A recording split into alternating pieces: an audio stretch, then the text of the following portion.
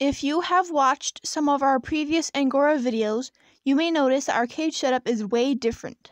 And you may be wondering why we have multiple adult rabbits living in the same cage. In this video, I'm going to update you on our Angora rabbit setup, breeding plans, and basically everything.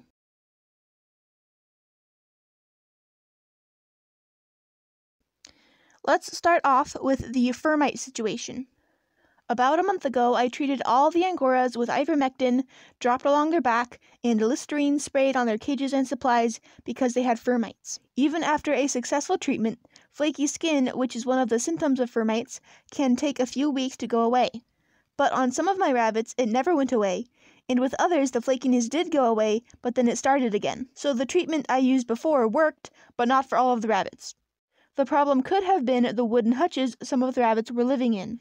It is common for mites to live in wood, so it's possible that an infested rabbit shed some mites onto the wood, the mites stayed in the wood despite the disinfecting I did, and they reinfested the rabbits once their treatment was complete.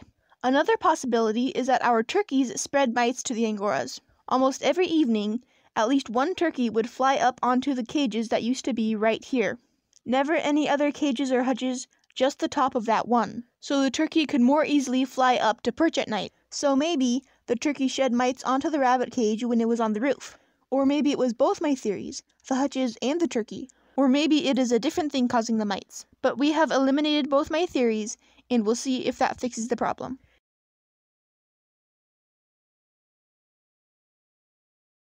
And that brings me to why we changed our cage setup.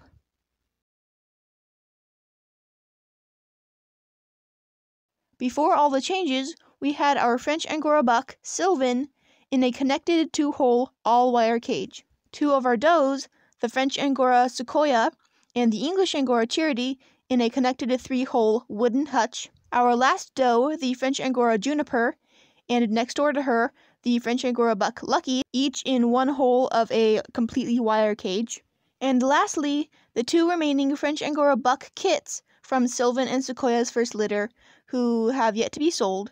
Both were sharing a connected 3-hole wooden hutch. So that was before, and now, after much fixing, changing, tarping, and hanging, we now have 3 all-wire cages, each with 2 connected holes. Sylvan and Sequoia are sharing 1, the 2 kits are each in 1 hole of the next cage, and Juniper and Lucky are sharing the last one. And sadly, we did end up culling Charity from our herd, so she is no longer here. But why do we have our bucks and does sharing cages, and what about the 2 litters expected this month? Well, it turns out neither Sequoia or Juniper got pregnant when we bred them in February. Maybe the breedings didn't work, maybe they lost their litters during pregnancy, we'll never know. We did experience that awful big freeze during their pregnancies, so maybe that had something to do with it. Though our meat rabbits did fine with pregnancy and birth during that time, so I don't know. Okay, anyway, so it was day 30, the nest boxes were in, and nothing. Then day 31 of pregnancy, there was nothing. Day 32, 33, and 34 went by, and then by the morning of day 41, there was still nothing, not even any nest building. So that is why both of our does are in with a buck.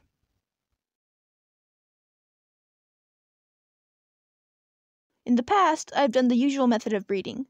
Doe to the buck's cage, get 3 fall-offs, then wait a month for babies. I did that method with Sequoia the first 2 tries breeding her, but both didn't take. So the 3rd time, I tried leaving her with a buck for 3 weeks so he could make sure she was bred, and we got 13 beautiful kits. So I decided to try that method again since it worked so well the last time. I'm not sure why regular breeding sessions seem to not be working for me right now.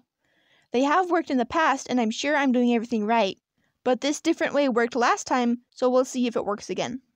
And yes, I know it's possible that does can castrate bucks, and yes, I'm aware of the potential of fighting and wounds, but all of the times I've done this with my rabbits, there have been no issues, so I'm willing to take that very slight risk for a very good chance of them actually getting pregnant this time. And now for the final update, our 2 remaining 3-month-old kits.